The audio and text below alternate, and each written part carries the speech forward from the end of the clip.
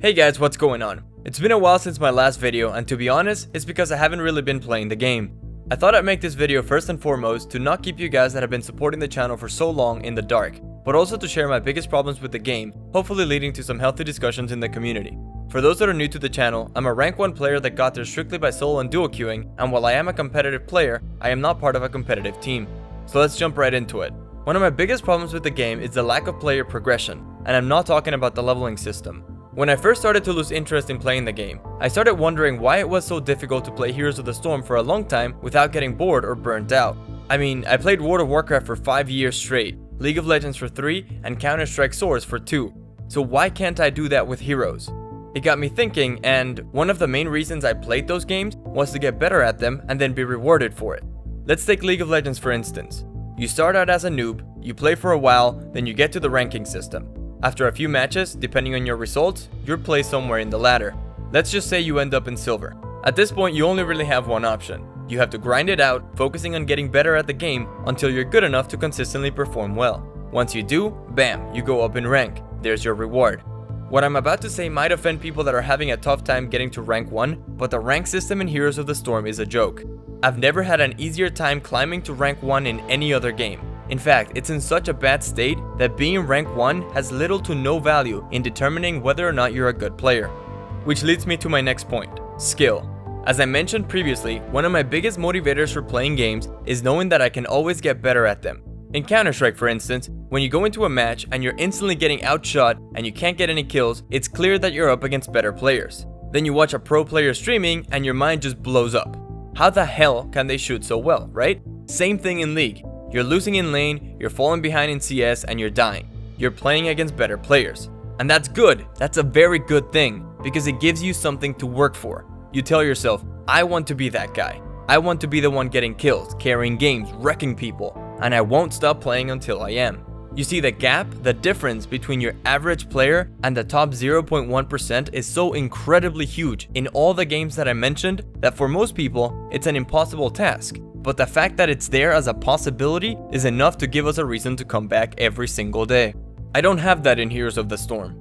As a good or above average player, the difference between me and the top 0.1% of the players is the smallest I've ever seen in any game. And just knowing that I can't really get that much better at the game is a great way for me to lose interest in playing it day after day.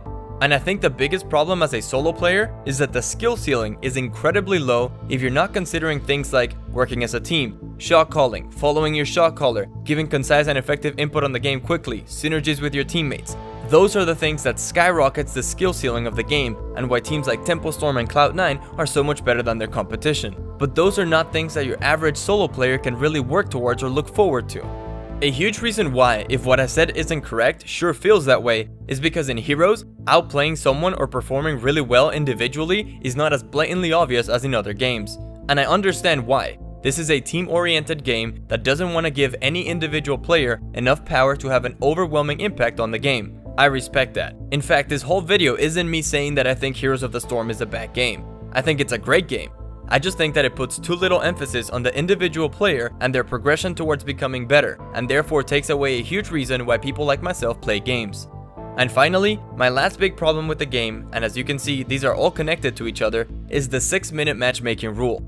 For those that are unfamiliar with it, it's a rule that prevents the process of finding a match from taking too long. The matchmaking system will attempt to find a balanced match between players of similar skill for the first 6 minutes. But if it can't, it will drastically widen its search, which usually results in incredibly uneven and one-sided matches. You have players with 1,000 hours of experience playing with or against new players, and it's not enjoyable for either of them. And again, I understand why it's there.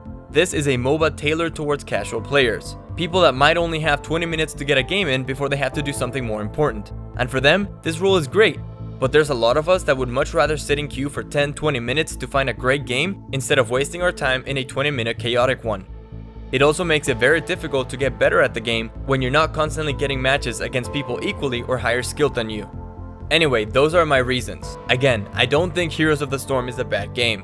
I think it's a great game and I loved playing it for a while. But me reaching this point was inevitable.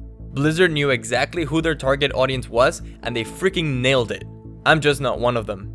And this isn't goodbye either. The channel isn't going away and I'm not gonna stop making videos forever.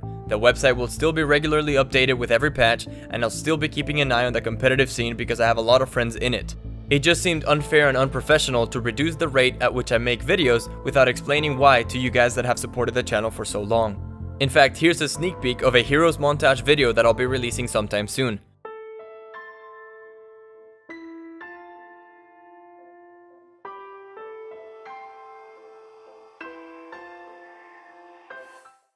Thanks a lot for everything, you guys are awesome.